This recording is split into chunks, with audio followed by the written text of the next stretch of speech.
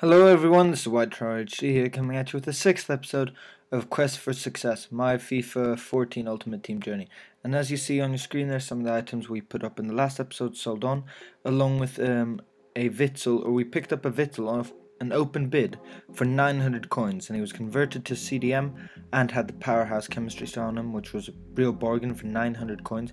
And we listed him up for 3.9 coins, 3.9k, hoping that he will sell on. And really, that's a nice little trading method which still works now. This gameplay is a bit old, I'd say maybe 2 weeks old, but now you can trade with converted players and it works quite well.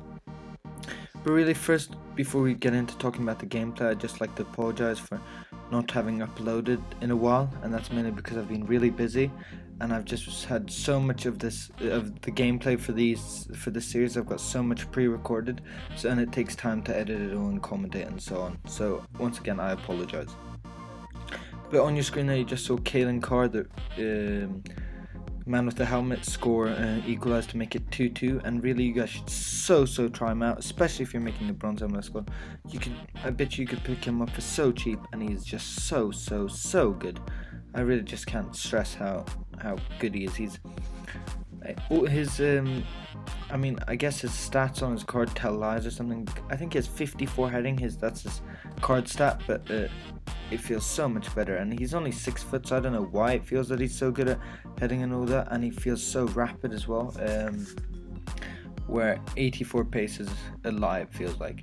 And you saw there a very FIFA 13 like goal with a nice, but over the top through ball to a near post finish.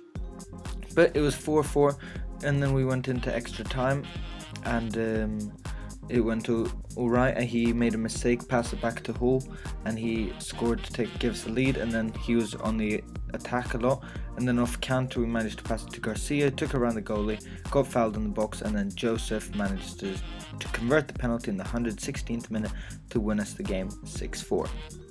But we continue into the next game of the bronze tournament with our bronze team, and we come up against this full English bronze team with a lot of pace up front in Jordan Ibe, John Taylor and Weston. And here, this first goal, I was away from my controller for some reason. I think at this point, the phone rang or something, and sorry, but this most of this gameplay is roughly 2 weeks old, I'd say, because like I mentioned, I've pre-recorded so much beforehand, but right now I'm working really hard to try to edit all the gameplay so I can get up to date, and I'm hoping I can do that as soon as possible.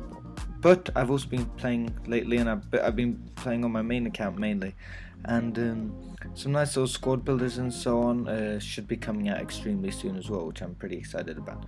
But we equalised there in the off a corner, and then in the extra time, we're in extra time again. Calen Carr somehow manages to get that around the goalie. The goalie just dove into no man's land and looks really stupid there. And we converted that with Calen Carr. But we Willis, our goalie, fouls him in the box and gives him a penalty there in the 105th minute, which he P-rolls to the bottom. I was left standing in the middle, and he manages to convert the penalty. And then an over-the-top through ball to John Taylor, the 4-star skiller with the 2-star weak foot, and he manages to convert that with his left foot, which I believe is his weak foot, so I was kind of surprised, as he has a 2-star weak foot.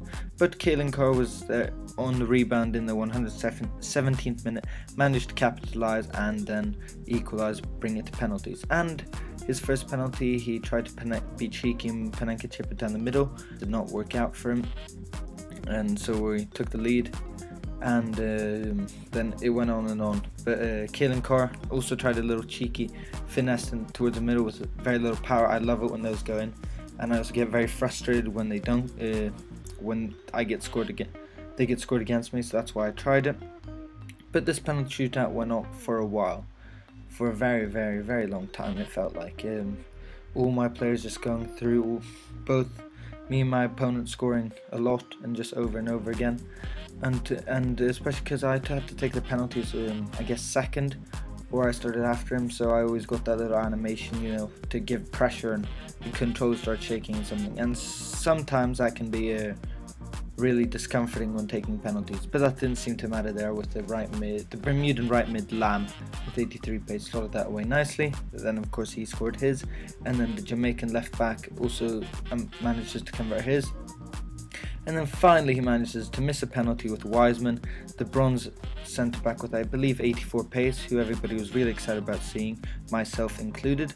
And then Agusamunde, who I think, he was the one who scored on the corner, manages to slot that away nicely. The goalie left standing in the middle, and we win the game on penalties. And then for the last game in this episode, we come up against a nice little hybrid with two informs, in from Marquinhos, in from Maxwell, and he had Balotelli up front.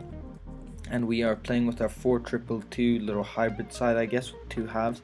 And Balotelli opens his body nicely there to score. And then this goal here, I mean, Balotelli triggers his run there, from more or less a halfway line. And I saw it the whole way, and I was just so annoyed that nobody picked up on him.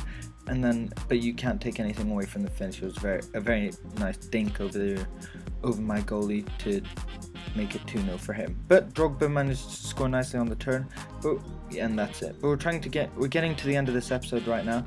If you enjoyed it, please leave a like and subscribe, and look out for the next episode and a couple squad builders soon. And apart from that, as always,